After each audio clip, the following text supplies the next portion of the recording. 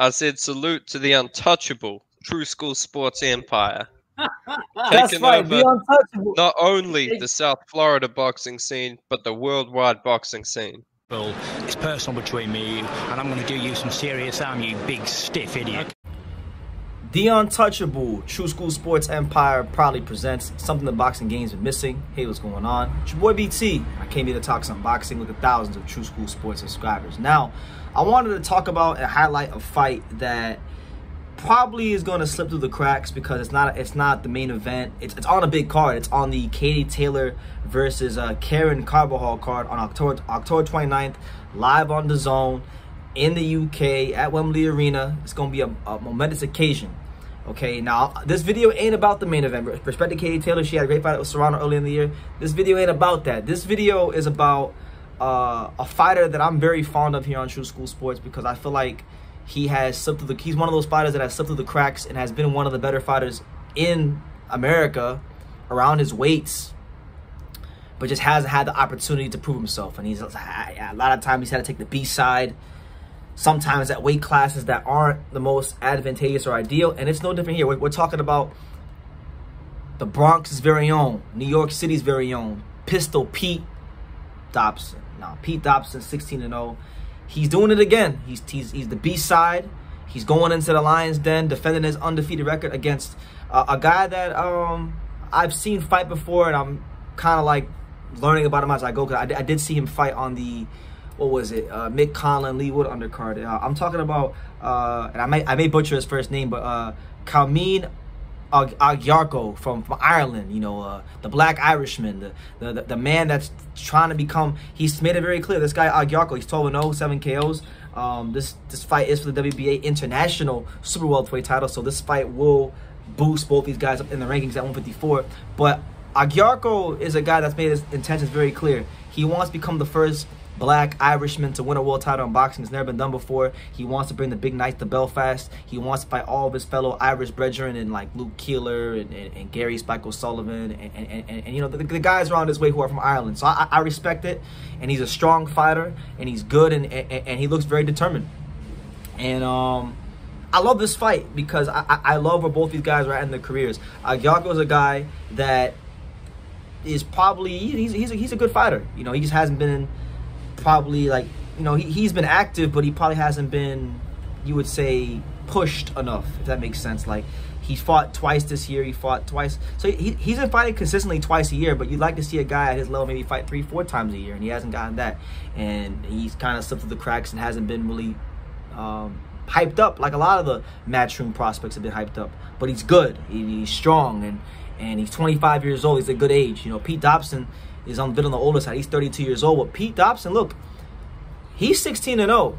But this is a guy at 16-0, and Pete, who, if you, anybody who knows anybody here in the States, this guy's been in camp with Jerron Ennis, Broner, in a whole host of top, Terrence Crawford. So he's known. He's known in gyms across America. You may not, the boxing fans may not know him, but the people in the industry know him, the fighters know him, and Pete can really fight. And Pete's been waiting for an opportunity like this on a platform like DAZN to show what he could do. And he's doing it at a weight class that really isn't his weight class. He's fighting 154, but he's really more of a natural welterweight. That's where he's really made his noise. I mean, just so, for those of you who don't know Pistol Pete's story, let me give you the little rundown, and then we'll talk about the styles, and then we'll end the video. But you know, I would say his 3 biggest wins was when he beat Jeremy J. Flash Nichols early in his career for the WBC USMBC title. Nichols was an undefeated southpaw at the time. They were on the same level at that particular time. Pete was able to grind that one out and win. In my opinion, his best night of his career came when he fought on the untelevised portion of the Manny Pacquiao-Keith Thurman undercard against Emmanuel Medina, you know, a tall, strong Mexican 16-0 fighter.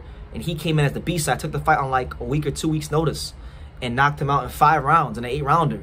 But very few people knew about it or saw it or heard about it because it was on the untelevised portion of the card, and there really isn't a whole lot of videos out there about it on YouTube. But I know about it because I know my boxing, you know. And then earlier this year, he fought Jose Miguel Borrego, another guy that, you know, hard-punching Mexican fighter, you know, a guy that, you know, can really been in camp with Earl Spence and things like that.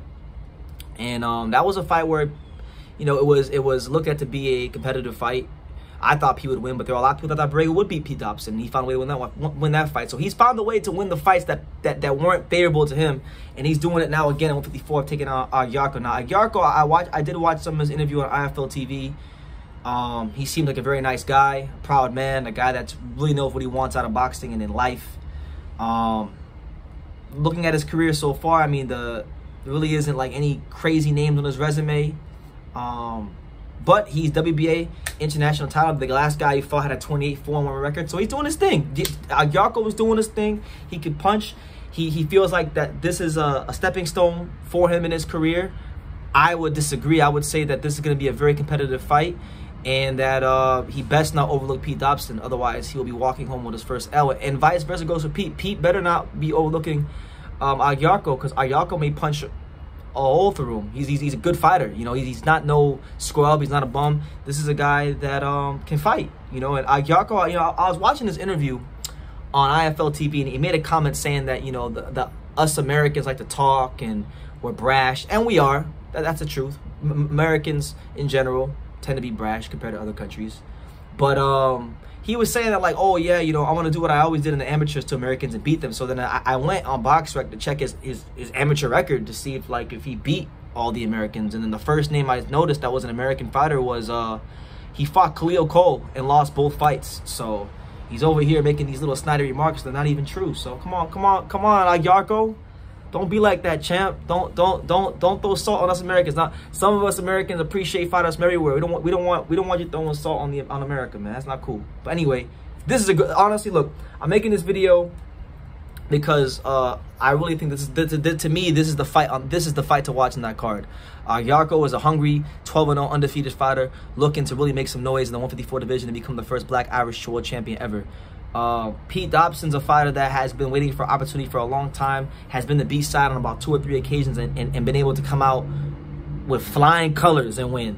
And he just hasn't got the opportunity to make the fight happen that would put him in the next level at 147. Now, this really shows a lot about Pete, that he would be willing to go across the pond to another country, and now he's going to fight a guy that's undefeated and strong like he is, and he's going to go in there and he's going to try to beat him and dethrone him. So it says a lot about his character and who he is as a man. So really good fight. Just wanted to give you guys a heads up on this one. The date is October 29th. It'll be on the Katie Taylor Carbajal undercard.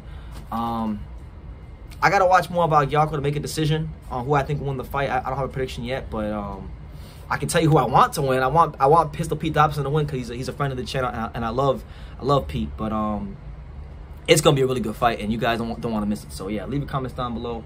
Make sure you guys take the time to subscribe. And like I say in every single one of these videos, you can love me or you can hate me, but I'm just a kid from Dania. So until next time, take care, guys. Just like Mayweather's uncles would say, a lot of people don't know shit about boxing. You know, you do. You've done it. Thank you. You about the only smart guy that I know, bro. Nobody knows shit about boxing. I appreciate it, man. I want to say, man, make sure to follow True School Sports, always covering boxing at the highest level, man, and make sure to subscribe to his YouTube channel. Follow him on Instagram at Just a Kid from Dania as well. He the plug.